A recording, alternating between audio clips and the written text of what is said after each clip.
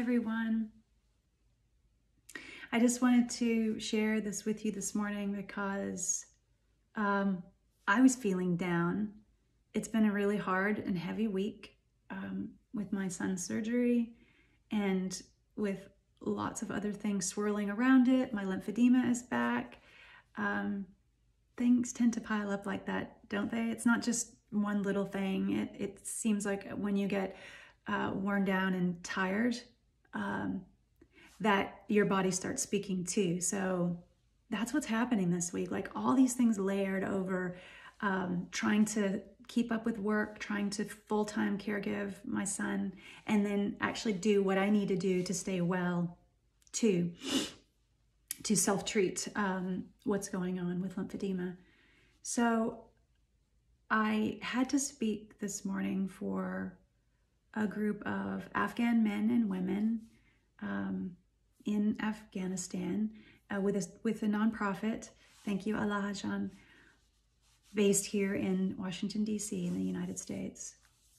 And I was feeling overwhelmed this morning about what am I going to say to these people who are feeling and are actually so oppressed right now, particularly women in Afghanistan. What could I offer them as a white American?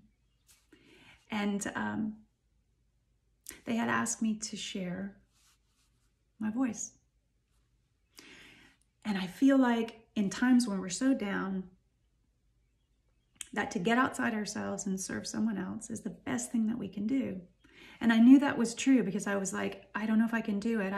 I'm pretty tired. So much is happening. And then I thought, no, there's so much happening in the world right now. Get outside yourself. Get outside yourself and do something. Keep doing something, right, for someone else. So I thought, gosh, I need to share that message in a moment of these things are happening, woe is me, to I just finished singing for them and talking to them about the vagus nerve and the voice and the pelvic floor and how if women's voices are oppressed, everything about them is oppressed, right down to reproductive function and GI function and cardiovascular health is all oppressed. It's not just their voices and minds that are oppressed. And so in sharing that, I thought, maybe this is a message for you guys, right? For somebody else to hear. So first I taught them the nap meditation. So if you don't know what that is, I really encourage you to go to YouTube.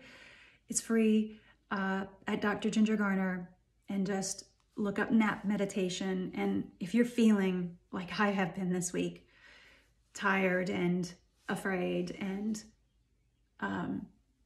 scared of the unknown and just a host of things, and you're a woman and you're feeling like your voice is not heard and you've experienced discrimination, and if you're a woman, that's pretty much a daily occurrence, right, that you feel it,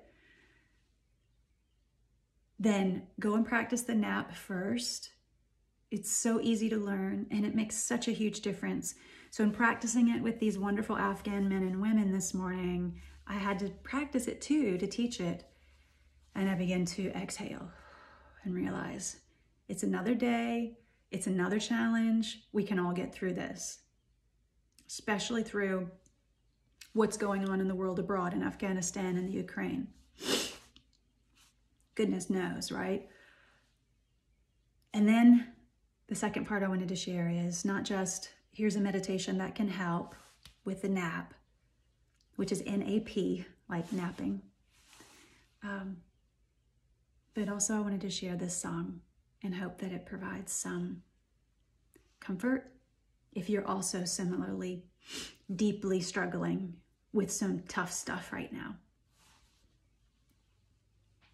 It's a folk song, but I changed the words to it, okay? So here goes. You're someone's sunshine,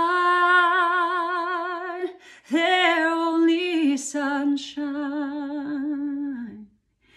You make them happy when skies are gray. You'll never know, dear,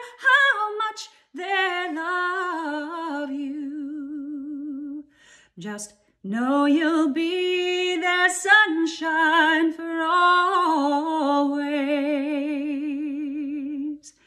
You're someone's sunshine, their only sunshine. You make them happy when skies are gray. You'll never know, dear, how much they love you.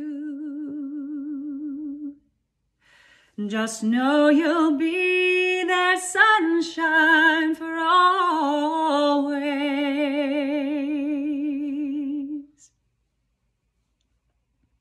No matter how hard something gets, remember, you are loved.